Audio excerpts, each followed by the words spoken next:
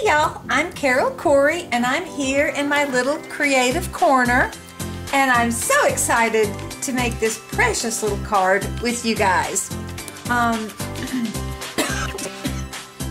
Now, she does use a 4 1/4 by 5 1/2 acetate sheet. See, I really am holding something in my hand.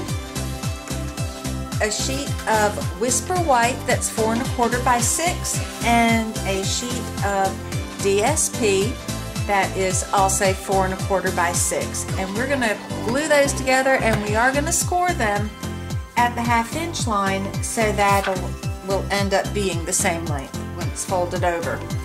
But of course you can use any paper you want, but this beautiful DSP is, here's the whole sheet of it if you want to see the whole sheet. And on the back, little keys. So cute. This is the Bird Ballad DSP, and it's from the Free as a Bird suite. But I just love this paper. And I love how she just looks like she's just dancing carefree in a field of flowers. So, let's get started. Let me put these aside. Put her out of the way. Here is the window sheet. Now the window sheets are good for so much more than just the shaker cards. Let me show you. These are the 2 sets that we're going to be using today. The Beautiful You set, it's a 2-box stamp set. It's got 3 different beautiful images and several different lovely sentiments. And I just really liked on Colorful Seasons that little blowing flower petals, so we're going to use those too. Okay, so let's get started. I'm going to do her with my Stamparatus just to make sure that I'm getting her in the right spot. And if I accidentally knock off any of the embossing powder, then I'll be able to put her back on the Stamparatus and re-emboss it. Okay, so I'm going to put the window sheet down. There we go. Now I've already made several of these cards, so I know that I want to have, before I do anything, let me hit it with the Stampin Embossing Buddy. That kind of breaks the static on the embossing sheet, so you know it's going to be a nice clean stamp. Okay. Now, I've already made several of these, so I know I want her at the very bottom of the acetate sheet, and I want 3 of the squares either side of her, and then I know she's in the middle. Okay, just see her. There we go. Yes, I love using the graph paper. You can make sure your measurements are right, make sure your items are straight. Then we just lay that down, pick the stamp up, and there you go. Now, I do like to put an ink pad underneath the plate when I ink up my stamp on the Stamparatus, and that way I know that I'm not making a total mess. With the VersaMark it doesn't really matter, but when you're using a colored ink, believe me, it matters. Okay, let's make sure I get every bit of her in contact with the window sheet. There we go.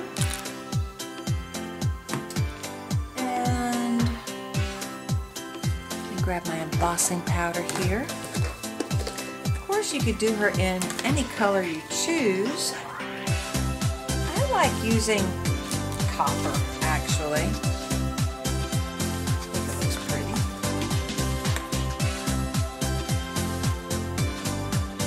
A little bath in the powder. Nice little thump with the fingers. Okay, now before we hit her with the heat gun, one of the most important things to do, make sure your VersaMark is closed before you use the powder, and close your container. You get your heat tool into that container, then you've really got a mess on your hand. Okay. Get this out of the way.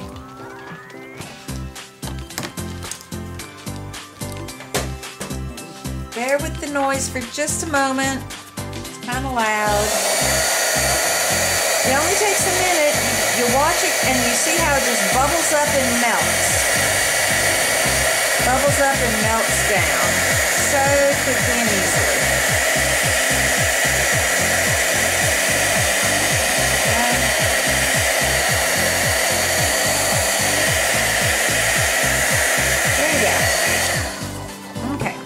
Now we're going to set this aside while the embossed section cools off. Okay, it's pretty hot at the moment, so we're just going to put that aside, let it cool off. Okay, let's go ahead and glue these two sheets together. I'm just going to take a little bit of wet glue.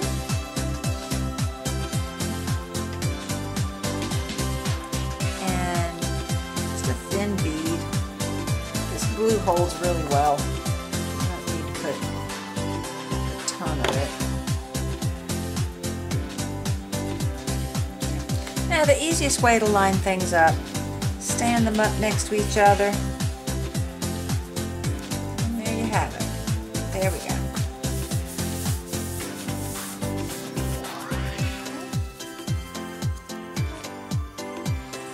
And with the wet glue, you do have a minute to put things to rights if it got crooked.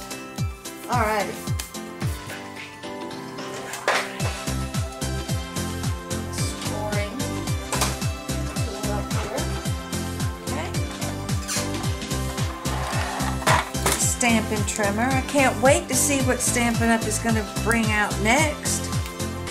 Okay, so I'm going to score this at 5.5 inches. Remember, it was 6 inches long. Okay, so I'm going to score it at 5.5 inches.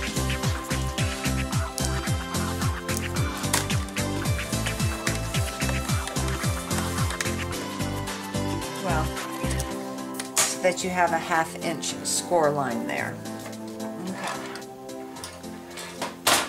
Down and bend it up on the score line.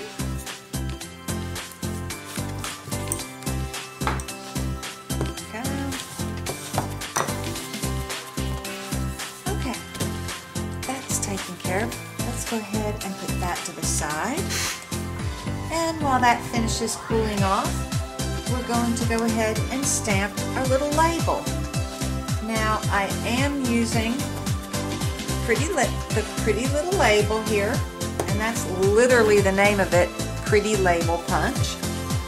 Okay, and I'm going to punch it out before I stamp it.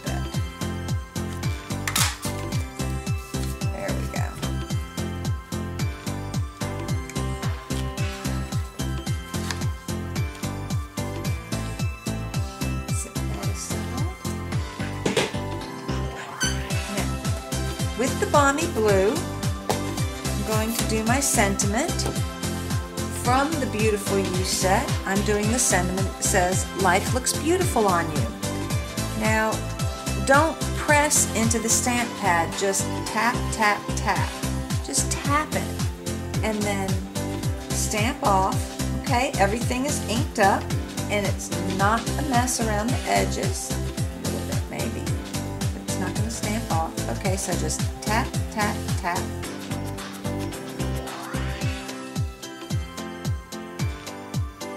Don't wiggle it, just lay it on there, press, and there you have your beautiful image. Now we're going to go ahead and put our flowers on there. I think that's a good thing to do next. Now I don't necessarily need these flowers to be this dark, so I'm going to stamp it off once and then stamp onto like.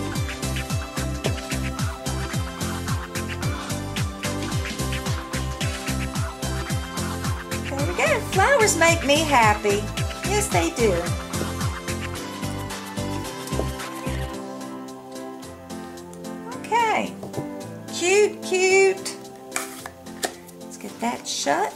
put away so I don't make a mess. Alrighty, now let's get these out of the way. Now I'm sure she's cooled off, so it's time to color her. Now you can't color on window sheets with most markers, but with your Stampin' Blends you can. So I'm just going to use the Pineapple Punch, the dark blend, to give her a nice sunshiny attitude in her happy day as she's dancing around.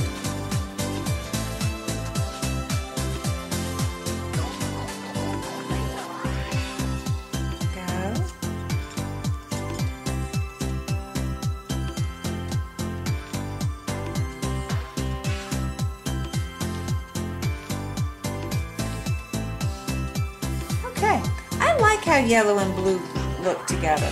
What are some of your favorite color combos? Yellow and blue are happy. Okay. There she is. Okay. Now we have to score her also.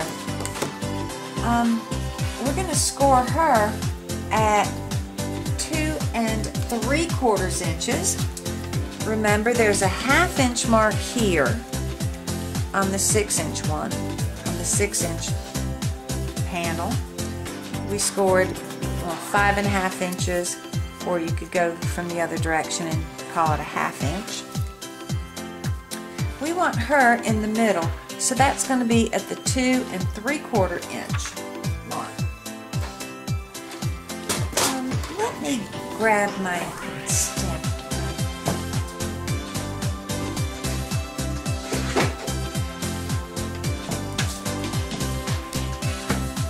Yes, you can score it on the scoring trimmer, but I'm going to use my score mat so that I don't scratch the embossing, okay? So that's at the 2 3/4 inch mark.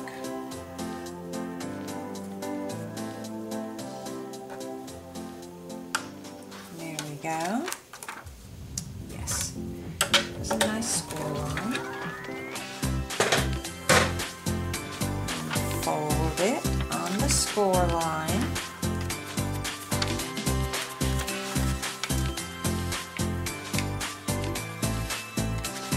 Give it a window sheets help you create some beautiful projects, but they can be slickery to work with. Yes, I make up new words. Slickery. Okay, there we go. Alright, now we have to attach this. Here, I've already got my adhesive ready.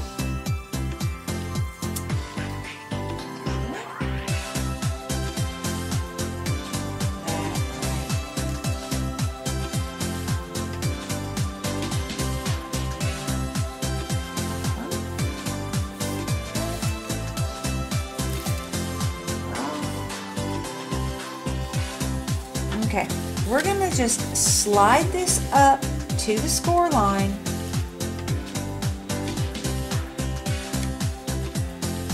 And then press that down. Nice good press. Make sure that tear and tape doesn't let go. And now we're ready to finish it off. Isn't this working quickly? Doesn't this just go quickly? Now, the ribbon that I want to use on this card, I used organdy ribbon. I love this little Swiss dot. I'm going to use this Swiss dot. But I don't know if I want it white. I think I want it blue. It's only available in white, but that's not a problem. Oops. I wasn't wearing white pants. They've navy blue. We just take our ink pad and these scissors,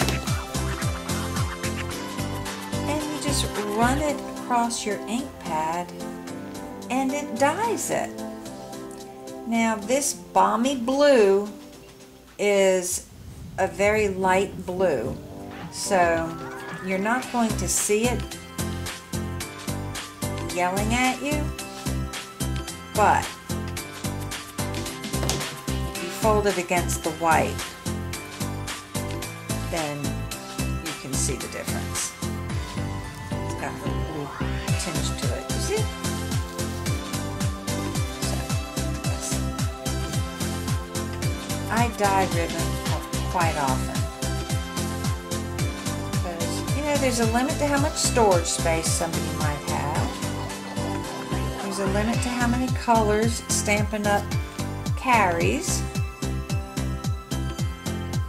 So with the white, you can have literally any color that you're working with. There we go. Okay.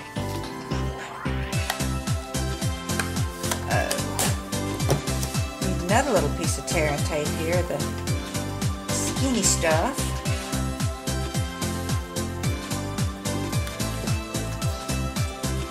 I'm just going to put a little piece down the back there.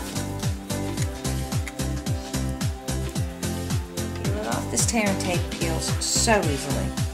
Okay. Now, I just want to make a little loop. That's it. There we go. That's glued. Whoops. Wrong direction. Put it that way. The loop part on that side.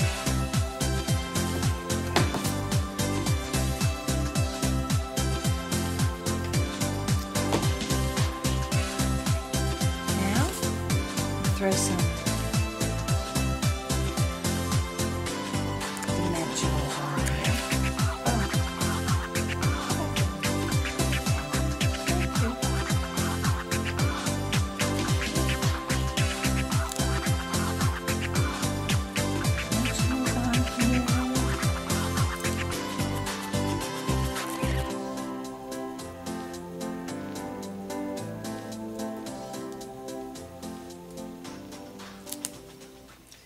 I use these, my tweezers, like another hand. So many things.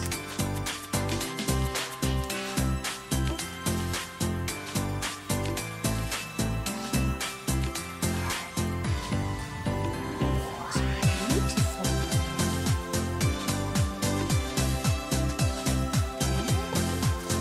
Trim the ribbon so it doesn't run over the side of the card.